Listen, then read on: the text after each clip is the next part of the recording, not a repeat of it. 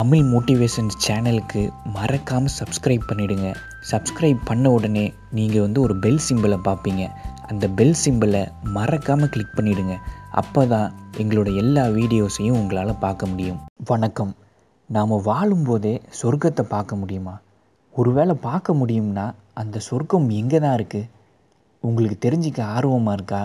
இந்த வீடியோவை தொடர்ந்து பாருங்கள்.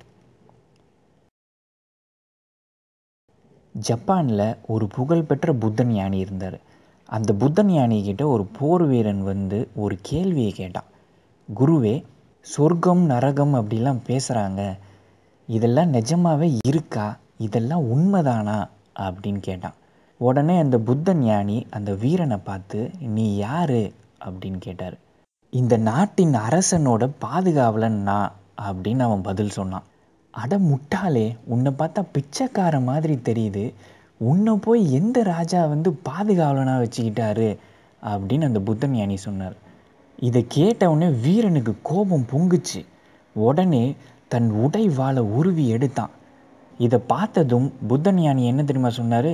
ஓ, நீ கத்தி வேற வச்சிருக்கியா?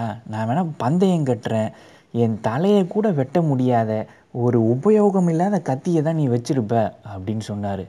இதை கேட்டவுடனே வீரனுக்கு இன்னும் கோபம் அதிகமாகிடுச்சு. உடனே உருவிய கத்தியோட அந்த புத்தன் யானி முன்னாடி வந்தான். இதை பார்த்ததும் புத்தன் யானி என்ன சொன்னார்னா, உன்னோட கேள்விக்கு இப்போ பாதி பதில் கிடச்சிருச்சு, நீ இப்போ நரகத்தோட கதவுகளை திறந்துட்ட அப்படின்னு சொன்னார் புத்தகுரு. இதை கேட்டவுடனே வீரன் பின்வாங்கினான். உடைவாளை தன் உரையில் சொருகிக்கிட்டான். அவரை பார்த்து வணங்கினான். உடனே புத்தன் யானி சொன்னார், இப்போ உன் கேள்வியோட மறுபாதிக்கு பதில் கிடச்சிருச்சு, நீ சொர்க்கத்தோட கதவுகளை திறந்துட்ட அப்படின்னு சொன்னார். இந்த புத்தன் ஞானி சொன்னது சரிதானே? சொர்க்கமும் நரகமும் நம்ம கிட்ட தான் இருக்குது, நம்ம மனசில் தான் இருக்குது, நம்ம எண்ணங்களில் தான் இருக்குது. நாம தான் சொர்க்கத்தையும் உண்டு பண்ணுறோம், நாம தான் நரகத்தையும் உருவாக்குறோம். அன்பு, மகிழ்ச்சி, உண்மை ஆகிய எண்ணங்களை நமக்குள்ளே விடும்போது நாம் சொர்க்கத்தை உருவாக்குறோம். ஆனால் வறுமை, பொறாமை, பயம் அது போன்ற எண்ணங்களை நமக்குள்ளே விடும்போது நாம் நரகத்தை தான் உருவாக்குறோம். நம்ம மனசு ஒரு சொர்க்க வாசல். எனவே நல்ல எண்ணங்களையும் உயர்வான எண்ணங்களையும் மட்டும் அந்த வாசலுக்குள்ளே விடுங்க. அப்போ தான் நம்ம வாழ்க்கையில் பல அதிசயங்கள் நடக்கும். நம்மளால் பல சாதனைகளை நிகழ்த்த முடியும். நாம் முன்னாடி என்ன மாதிரி யோசித்தோம், என்ன மாதிரி எண்ணங்கள் நமக்குள்ளே இருந்துச்சு, அதோட விளைவு தான் இன்றைக்கி நாம் இருக்கிற நிலைமை. இந்த நிலைமையை மாற்றணுன்னா நாம் எண்ணங்களை மாற்றி ஆகணும். நல்ல எண்ணங்களை மட்டும் சிந்திக்கணும், உயர்வான எண்ணங்களை மட்டும் சிந்திக்கணும். நம்ம குறிக்கோளின் உயரம் எந்த அளவுக்கு இருக்கோ நம்ம வாழ்க்கையின் உயர்வும் அந்த அளவுக்கு தான் இருக்கும். நமது குறிக்கோளும் நமது ஆசையும் ரொம்ப சின்னதாக இருந்ததுன்னு வைங்களேன், நம்ம வாழ்க்கையோட உயர்வும் அந்த அளவுக்கு தாங்க இருக்கும். ரொம்ப சின்ன வாழ்க்கையாக தான் இருக்கும். எனவே உயர்வான எண்ணங்களை சிந்திங்க, உயர்வான குறிக்கோளை வச்சுக்கோங்க. அதை சாதிக்க முடியும் அப்படின்ற நம்பிக்கையும் அதை சாதிக்க முடியுன்ற எண்ணங்களை மட்டுமே உங்களுக்குள்ளே வச்சுக்கோங்க. ஒருத்தர் ஒரு ஆஃபீஸில் குமாஸ்தாவாக வேலை செய்கிறாருன்னு வச்சுக்கோங்களேன்.